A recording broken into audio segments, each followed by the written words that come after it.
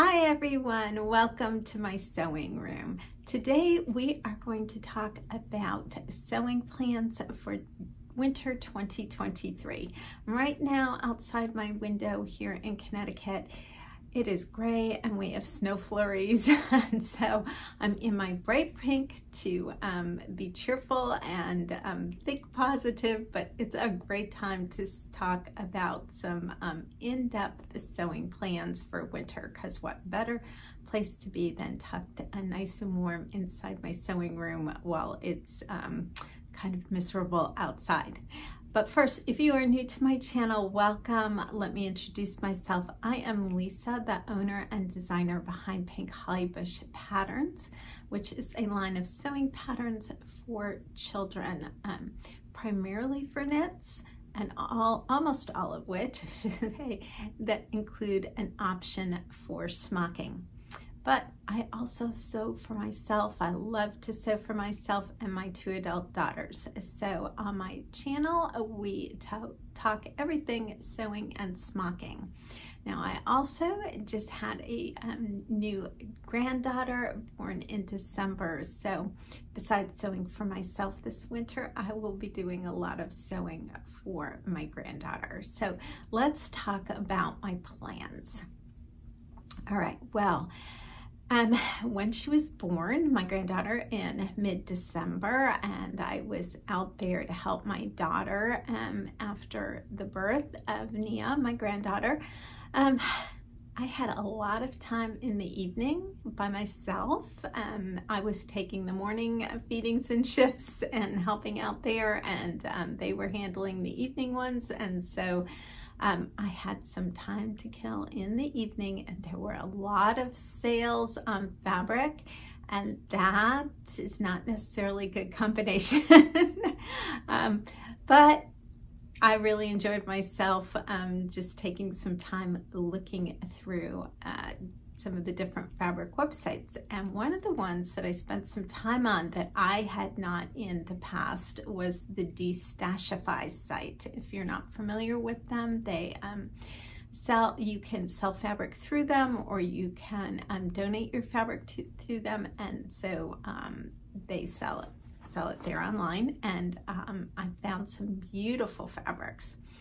So let me show you what I found and also kind of my plans. They all go together. So the first thing I found was this beautiful red and black houndstooth, and this is a wool gauze. And I really have, this is something I haven't worked with much before, but can I just tell you, I think it's wonderful. I actually have the top up that I'm making for this already cut out. It just has a beautiful drape to it. It's not heavy, but it's wool. So, you know, just, which is gonna give you, so you can see that drape.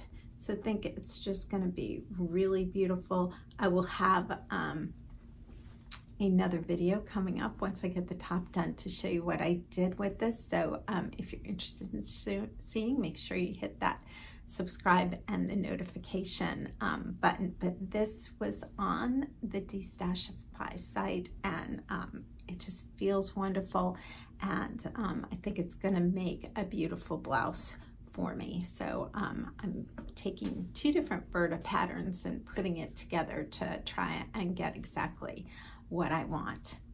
Now, if you watched my previous video, and I will link to it on kind of summing up 2022, one of the things I said in there was that one of my favorite things to do, especially this time of year, was to really pick an in-depth sewing project. Now, last year I sewed a winter coat for my daughter. I'll also link to that video if you're interested in that. But that was such an enjoyable process to just have an in-depth, take my time and just expand my sewing skills, try something new. And so I want to do that again this year. And what I chose to take on this year are pants. Now, I've tried pants before and it was a disaster, so I'm going to go very slowly, and I am going to do the muslin, make sure I can get the fit right, and see if I can't really get a great pair of wool pants for myself. Now, part of what inspired me to do this is I am part of the Everyday Style circle, and in the winter capsule that they put out. If you don't know what all this is, I will link to it as well. You can go check it out. But they had one of the capsule pieces was just a great pair of print trousers. And I love beautiful wool trousers, and I love them in a print, you know, plaid, a print stripe. I just think that's such a classic piece, and yet finding those at a halfway decent, reasonable price that fit well, that I have not been successful at. Overall, you know, I know a lot of people enjoy making jeans. Those I can find that fit well, but those really nice dress pants, no. So again, when I was on the Destashify site, I found this beautiful stripe. It's a black and well, kind of like a little bit of a herringbone pattern as well. This is a polywool blend. I think I got all of this for like $20. So again, if they don't turn out, which I will be incredibly disappointed, but if they don't turn out, I won't have invested too much money, but it's just a wonderful, really nice suiting fabric, and so I'm looking forward to trying pair of trousers with this. I've decided to use the Lisa Lynn Hollywood trousers, so I think it's just a very classic look, and that's what I would like for winter, that, you know, I can put on with a pair of black boots, look really chic and pretty sweater, warm, comfortable. That's what I'm going for. Now, at the same time, Fabric Mart was running a sale on wool, and so I decided to get a second. I got this great, I don't know, hopefully you can see it, it's a small houndstooth, and I think this would make up a great pair of Petra pants by Closet Core. I was a little disappointed, not the quality of the fabric. I love the quality of the fabric. It feels wonderful. I was a little disappointed when the actual fabric came. It's my fault. This color, I don't know if you can see if it looks black or if it looks blue. It's actually that midnight blue, which I find hard to wear. It's such a dark navy that, you know, if you put black with it, it looks blue. If you put blue with it, it makes it look black. So I don't know. The other thing is the background is ivory, but at the same time, again, I got a great price on this. It's a beautiful wool fabric. So if I could make a pair of Petra pants out of this, I think it would look, I have a lovely ivory sweater, and I think, again, that would be just a great wardrobe staple that I would get a lot out of. So that's all plans hopefully for this winter. I have one other, while we're talking about what I got on Destashify. This is not part of the winter sewing plans, but I couldn't resist. I've got this gorgeous piece of silk that was also on the site, very inexpensive, and I just love it. This will go into the spring or summer plans, not my winter ones.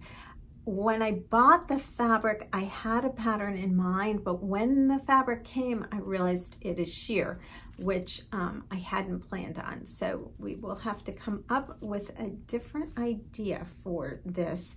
But I love the print. It's this beautiful peach color, and I just think, I don't know what, but I will do something in spring and summer for myself out of this. Now, of course, I have to sew for my granddaughter this winter as well. So the first thing up is Valentine's Day is only a week or two away, and of course Nia needs a Valentine's Day outfit. So she did have this adorable little bunting that I made for her in this perfect art gallery heart fabric, and unfortunately she's outgrown it already. I did make the smallest size in the bunting. I will put the link to the pattern below. She looked absolutely adorable in it. But even though I made her something out of that fabric, I did have some more of that fabric left, and so it is just the perfect fabric for a baby for Valentine's Day. So Nia is going to get a smocked Sweetie Pie. Sweetie Pie is a pink holly bush pattern that has not been released yet, but is coming up. It is a one-piece romper with footies, and so I will show you. This is a picture of one I made her that she's already outgrown, and so I will be making her a bigger Sweetie Pie that she will have in time for Valentine's Day. Now the other, I'm actually taking on two really big projects this winter. So the other big project I have to take on, of course, is Nia's christening gown. And I haven't figured out what exactly I'm gonna do there yet. So I have a christening gown. I took a course a couple of years ago where you started the gown. So I have one that's started.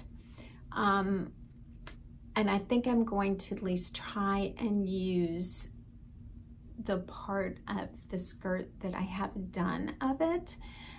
But well, first of all, I think it's short sleeve, which it's going to be Illinois in March when she gets baptized. So I don't know that I'd rather have long sleeves for her.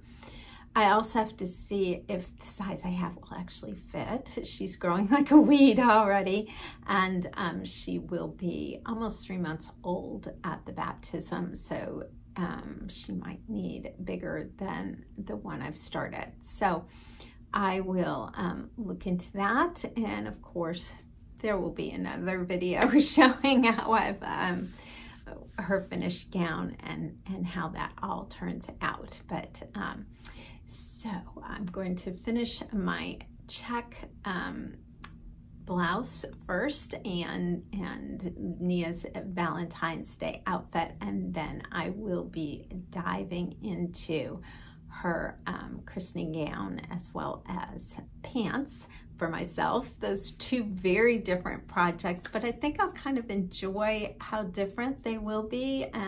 Of course, the christening gown will be using heirloom techniques and rolling and whipping and attaching lace. And then the pants will be sewing with wool for myself, and we'll be dealing with muslin and fit. So just completely different. I think I'll really enjoy the different techniques involved. So those are my sewing plans for this winter. Again, hit that notification and subscribe button and come back, and I will be sharing and showing you these projects as I am going along. In the meantime, happy sewing.